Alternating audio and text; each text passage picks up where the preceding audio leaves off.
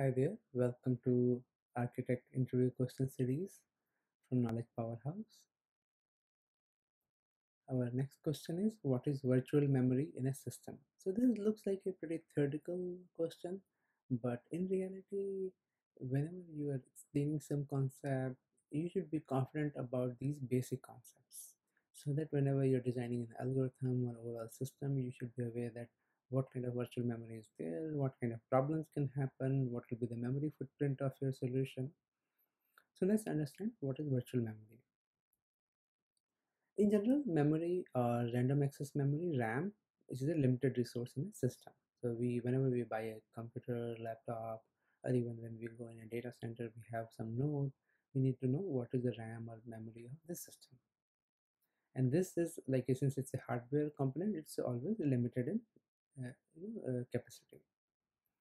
Now, virtual memory is a good mechanism by which we can enlarge the memory space of a system beyond the hardware limitations by enlarging the address space virtually. So we can enlarge this virtually instead of creating more hardware.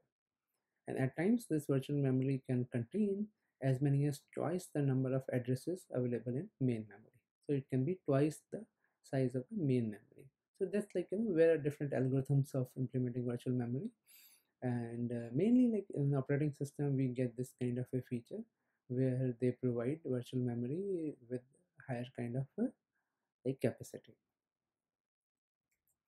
So in virtual memory, the concept is pretty simple. We divide the whole of memory into smaller parts that are known as pages, and it is done by the operating system.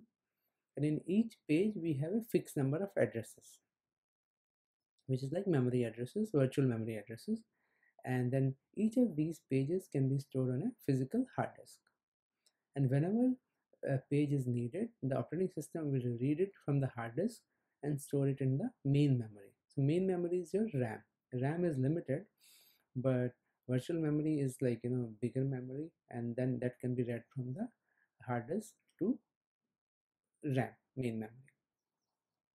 So the process of translating virtual memory addresses to main memory is known as mapping. So previous, I mean, like we told you how we create a page.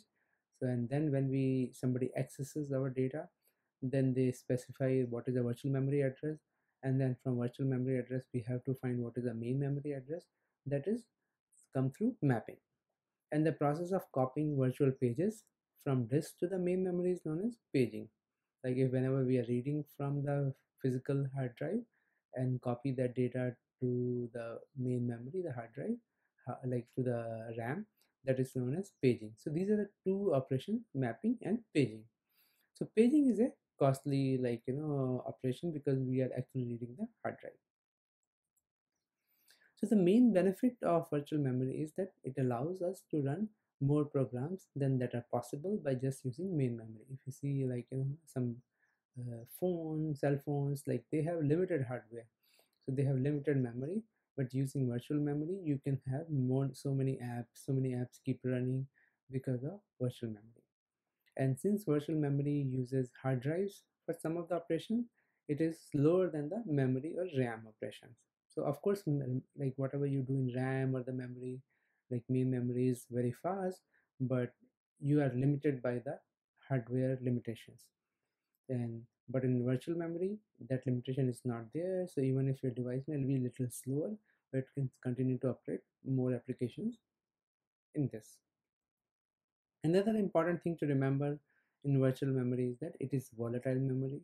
So if your computer is turned off or if it is shut down unexpectedly, then operating system will lose all the information that is stored in the virtual memory.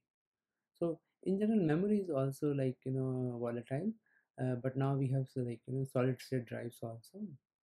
But in general, I try to remember virtual memories are used only for data which is volatile, which is generally used in that session or as long as the system is on that way. You cannot rely on this data for a very long period of time. But main point of virtual memory is to enhance the performance of your system. So if you need to implement some kind of caching, like in if you see many of these photo albums online, in those photo albums when you are like doing next kind of a thing. So when you're seeing the current image, the next image is loaded in the memory, so that when you press the next, it is already coming, right? It doesn't go to the network and fetches it. Same way in online streaming, because of the virtual memory, we what we do is that we do some kind of a buffering. So some part of the video is already buffered, so that you can get a much better experience while watching those movies. Without virtual memory, your movie experience or like your talk experience will be very bad. So that way, virtual memory is a very important concept that works behind the scene for our software algorithms. All right, that's all in this small topic. And if you have any questions or comments, do let us know. We'll be happy to answer that for you. Thanks for listening, and do subscribe to this channel so that we can help you prepare more for your system design interview.